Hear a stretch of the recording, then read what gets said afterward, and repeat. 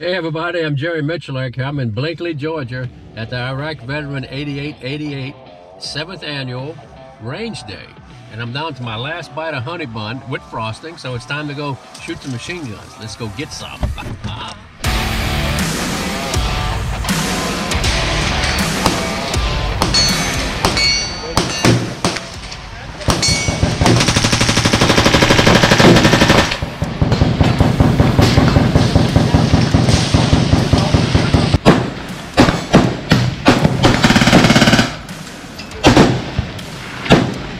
Felt like another one. Let me try another one.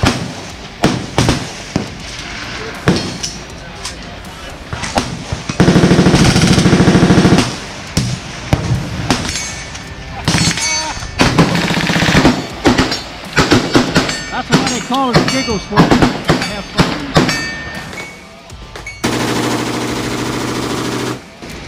Whoa, get some, brother.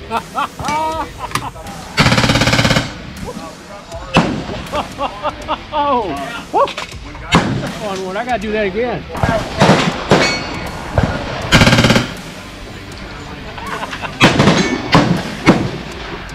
That's just a lot of fun.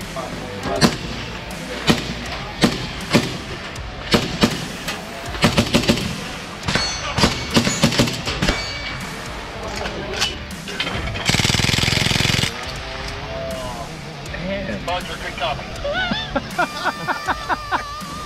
Like, even 250, that's the grip they got. Don't go for chow, right? Go. Last bullet. Ooh. Yeah, last bullet. Oh, I'll take luck over skill anytime.